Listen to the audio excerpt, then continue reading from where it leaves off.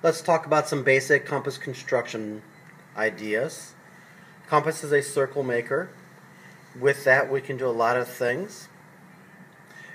They will be helpful when we make quadrilaterals or if we are making segments inside of triangles. One is that I always want to know where the center of my circle is. So always put a dot before you make a circle. Some people are good at making a circle by turning the compass. Some people are good by turning the paper.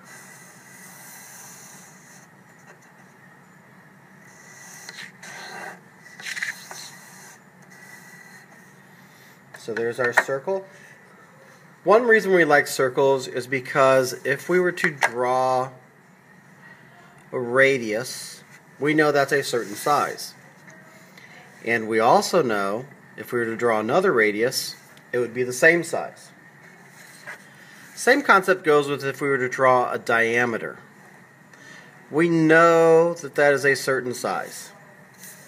So for example, if we were to draw a second circle of the same size,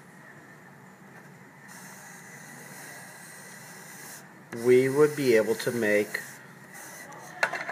matching segments.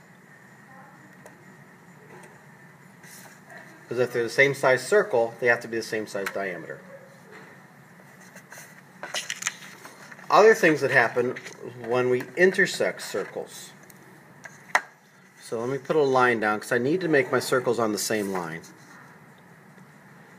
Put a center for where my circle is going to be. And then draw my circle there. And now let's make a second circle that overlaps. I'll make it the same size.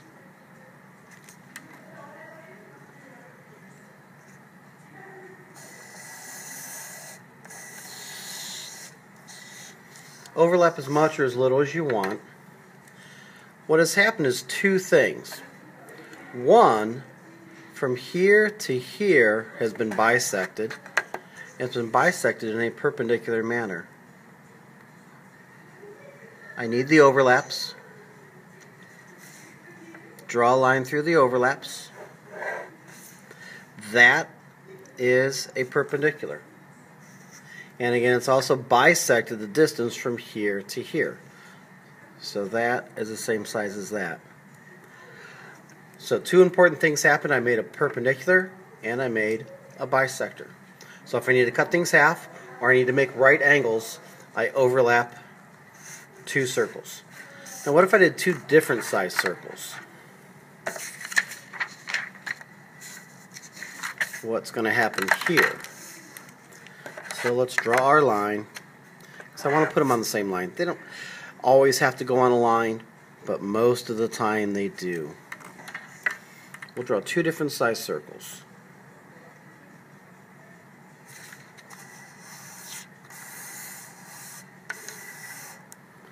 One circle. Now they got to overlap. Make this one bigger, but not too big.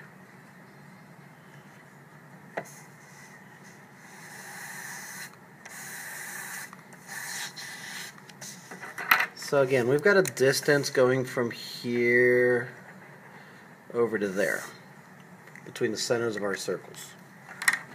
I've got some intersections of circles and I want to connect those intersections.